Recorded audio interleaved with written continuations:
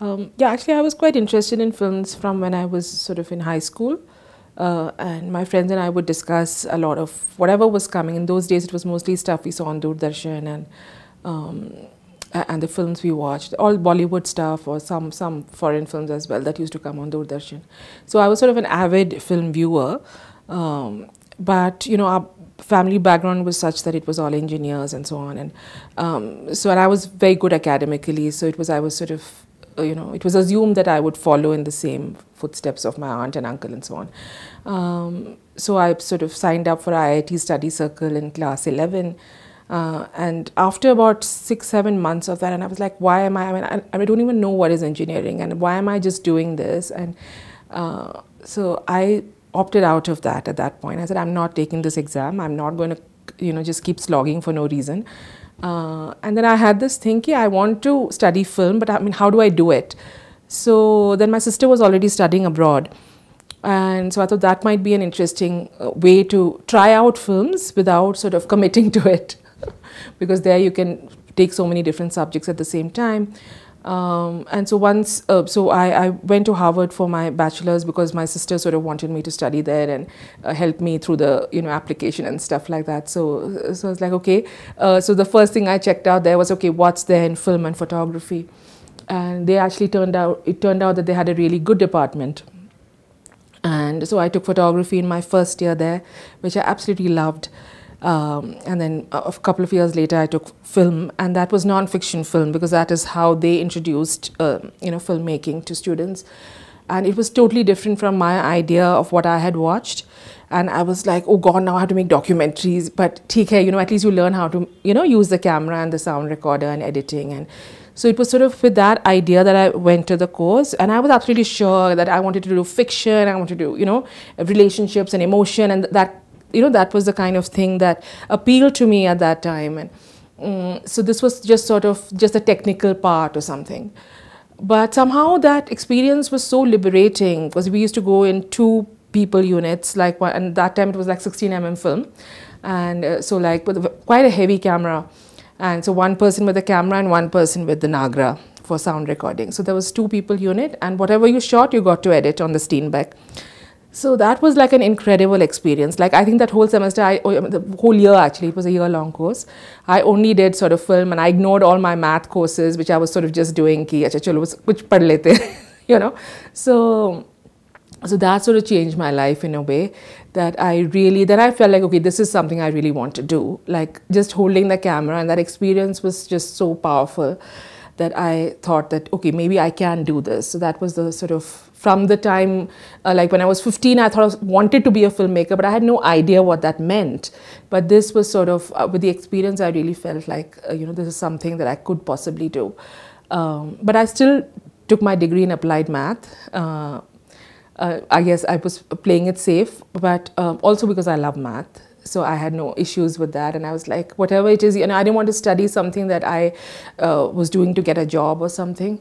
So at least math was something that I loved, so I could just, do it. So though I've done nothing much with the degree since. So after I finished that, then it was like, okay, now film school, this is what I want to do.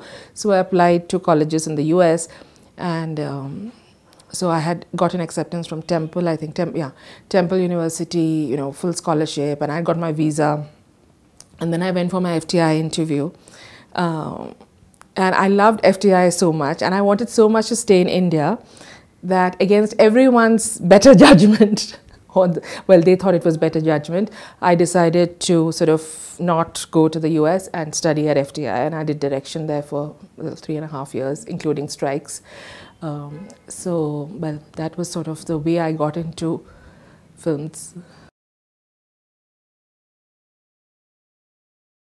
See, in Doordarshan, what one saw was a lot of world cinema as well, and a lot of older films, like in the Hindi films from the 40s and 50s and so on, which in which the framing and the lighting, there was a lot more thought given in those films. And so, before I was 10, I had watched a lot of Guru Dutt. When I was in school, I had watched a lot of Satyajit Ray. So, and all that on television. So that exposure was there, but no, non-fiction film, absolutely nothing. So most of my exposure was in the US, and that was also a particular kind of films that they were showing there, like more French, American, and so on. And in FTI, the focus was totally fiction. So I think we probably saw like 7 documentaries in 3 years. So it was like, and the documentary project was the one thing that we could just, you know, just go through without thinking much. It was just before the diploma, and we would sort of just do it, just finish it and get on to the real thing, kind of thing. So yeah, so documentary was nowhere in the picture, even in FTI. And and so our ideas were so much about fiction, and I used to love Antonioni at that time, Bresson. I still love Bresson, but after FTI, it was like, okay, now what do you do? For you've done 3 years of film, you are so a director supposedly, and so do you write scripts? Do you go to Bombay? What do you do? And so I somehow felt like I wanted creative independence beyond anything. I didn't want to spend 10 years assisting, somebody ex-pass out of FTI and just be running around and doing production or something. So that was one. And so I was like, okay, then I wrote a proposal for PSBT soon after I finished FTI, and somehow that got accepted. And that was really important because I got to make my own film within, a few months after passing out.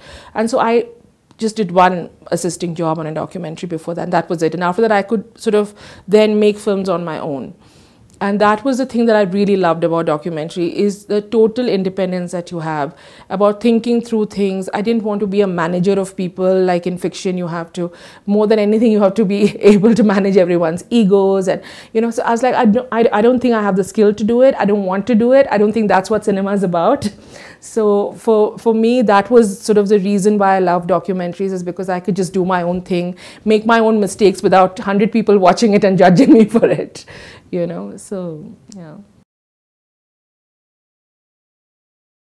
Well, there are 2 ways filmmakers handle this thing about with the camera and with the so some people, what they do is that they spend a lot of time without the camera, and then they start shooting, so that you're used to the person, and then you take out the camera. Now I'm not like that. I prefer to be seen as a woman with the camera. So from the first time I go, usually, like this time I did a recce in which I didn't take the camera actually, but usually I prefer to be shooting from the beginning, because I don't want that. Otherwise there's sort of a divide, that this was the person and now suddenly she has a camera, So again, you have to start over in a way. And then there's also a kind of feeling that now, your interactions with the person, Anupama, was one thing, but now this is like filmmaker has come, interviewer has come, and so everybody sort of puts on that thing of being the interviewee or so on, or the subject. So I prefer actually to start always be filming something and always be shooting something, so that I'm seen as the camera is seen as a part of me. So that's sort of my approach. So that's what I do, yeah.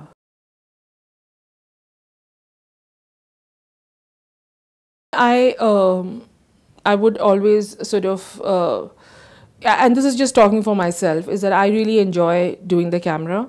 And for me, that is the basis of making the film. So it's very difficult for me to tell somebody else what I want.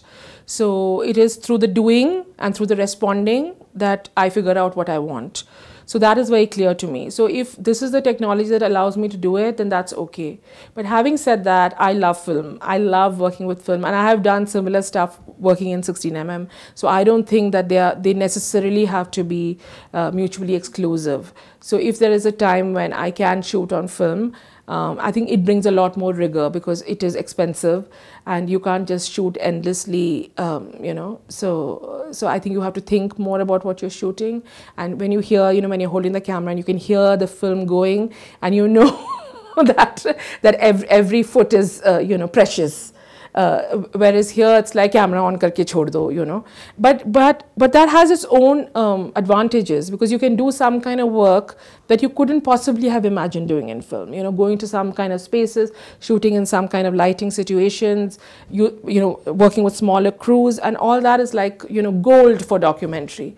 Because just having too many people, lights, it's just too much of thamjam, and it just destroys the moment, which for me is the most sort of the heart of the documentary. so I was actually really interested in this idea of loneliness, more because of my time in the US, because it was a time when I was really sort of missing home, and I didn't have friends for a long time, and it was just that dealing with it every day, you know. And later, even in my work at FTI, almost all my student projects, the protagonist was a woman living alone. And so this was something that interested me, and I was like, okay, let's see how it is in the real world. And that was sort of the starting point for me to sort of explore that in the film. And I was also sort of finding my feet. So that was an interesting film, and that somebody else had shot. Sudhir had shot the film.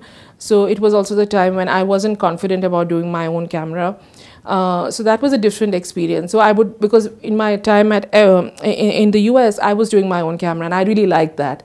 So this was sort of a thing in which I had to play director, and I was still trying to figure out what that means in a documentary, you know. So that was yeah, and people I don't know whether you've seen the film, but yeah.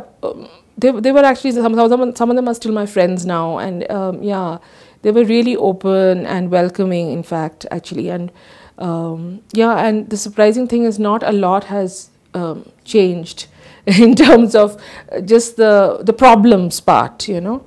Though maybe more women are living alone, but yeah, but in terms of you know, having to lie to get a house or not being allowed, maybe it's even gotten worse. In more senses, because everybody wants a good family, you know. So that notion has got even more rigid now, actually. Yeah. Yeah, that was also something that has sort of, the history of that goes far earlier than that. My mother was teaching in a school for many years, and she was really invested in that. And so you know, the students would be coming home, she would be carrying her notebooks, and she would be doing so many other things other than just the teaching. You know, she had an astronomy club and an environment club, and so she was like super hyper active, I would say, in the school, and very popular among students. She was teaching maths and science. So sort of education was something like dinner table conversation for us, you know. So we would like I was there with my mom more, so we would be talking about it all the time, that okay, today we tried this, and you know, we are trying this with younger children to teach maths and so on. So this was sort of, you know, life. so it was something that interested me, and I always thought I would make children's films, actually, even in fiction. Though I'm not sure about that now, but when I was younger. And one of my favorite films is Abbas Kiarostami's Where's the Friend's Home? And that was again another turning point in my life, which sort of really also, I don't know, made me feel that like cinema can be so simple and yet so moving and powerful. And it was just like a one-day story, and so I was extremely moved by that film. And I saw that in '94 when I was in college. And I was like, oh my God. And at that time, I didn't even know that Iran made films. So I was like, who's this? And the hall was packed. You know, there were so many Iranian Americans there. And so I was like, acha, you know, because we have this whole notion that, you know, everything in the West Asia, like, it's like no culture, no something. And something, you know, some weird notions one has, right?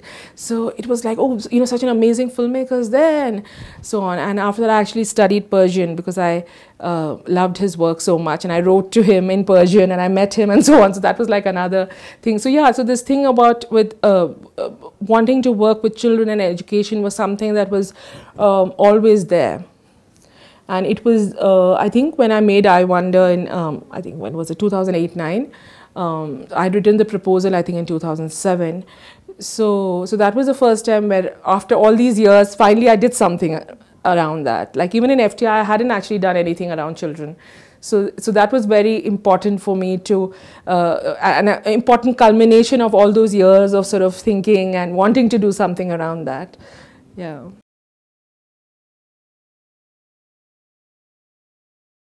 In I Wonder, the focus was on the children only, and I had sort of very carefully avoided teachers and parents as well. So it was more the world of children, and also looking at schooling from the outside, from more the point of view of children who didn't like school.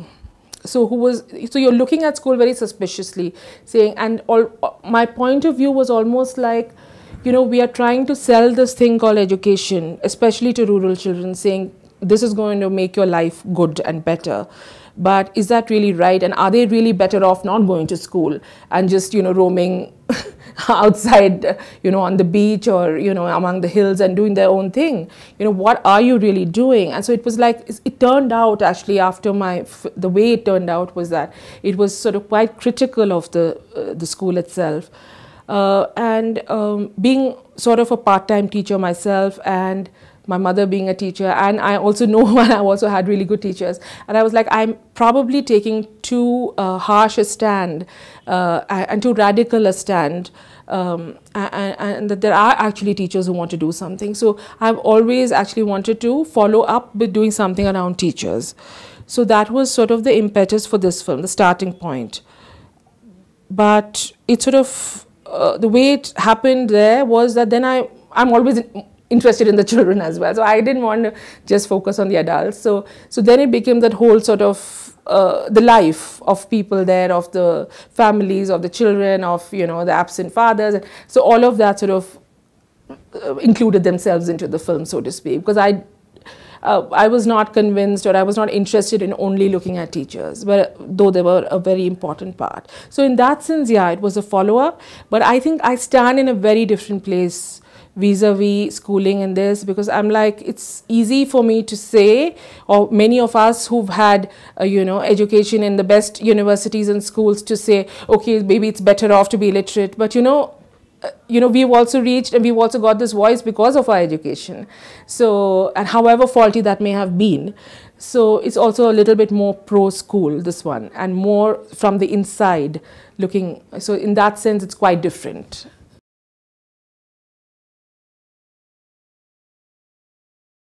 In most of the workshops that I've done, it's been non-fiction films. So that itself is a new concept for people to sort of get their head around, because everybody wants to act, you know, and or, you know, write scenes, or, you know, put music or something. So it was sort of so